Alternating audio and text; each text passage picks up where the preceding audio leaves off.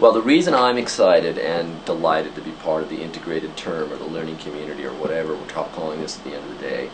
is that I think the typical paradigm for education for many people has been this duality between the knowing subject, the knowing professor who is instilling in his passive objects knowledge, depositing knowledge, if you will, and that's the metaphor that the great Brazilian educator Paulo Freire used, that students become like banking objects that are deposited information, and the teacher is the all-knowing subject that stands in front of the room and speaks. This paradigm of the learning community suggests that we're all going to be learning from each other and with each other,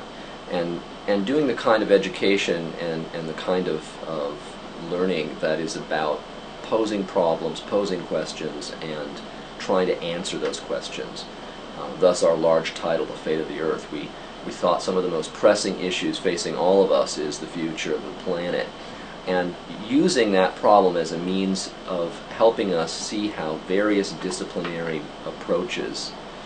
can help us approach the problem and think about the problem and answer the problem. And so I'm very excited about the fact that I'm going to be learning not only from my peers, my colleagues, 5 other professors whom I have a lot of respect for and whom I'm looking forward to teaching with, but also from the students themselves who will be part of this process of posing the problem and trying to come up with tractable answers to it. That's why I'm excited about it. Now, what do I bring to the table? What do I bring to this 3-ring circus, if that's what it's going to be? Well, my job is to be the writing professor, the English professor, and so obviously I'm there to help students with their writing, just as I would be in a traditional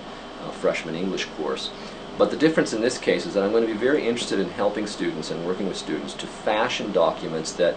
are real-world based, that are not just academic papers that you write for the sake of getting a grade or for the sake of fulfilling a class, but the kind of work that might actually live within the world to help solve this problem.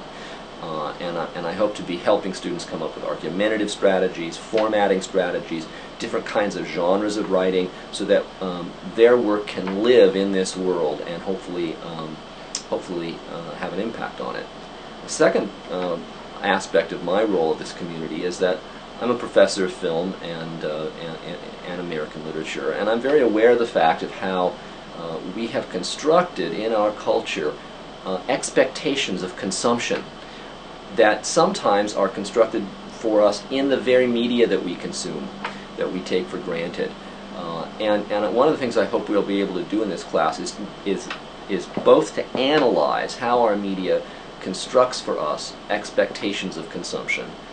which literally means we're consuming the world, and secondly, how we might be able to use that very media to combat these paradigms of consumption. So we might be able to do something to sort of talk back to the world and to get it off its path that it's been on. So these are the things that are making me excited about this course, and I think it could be fun.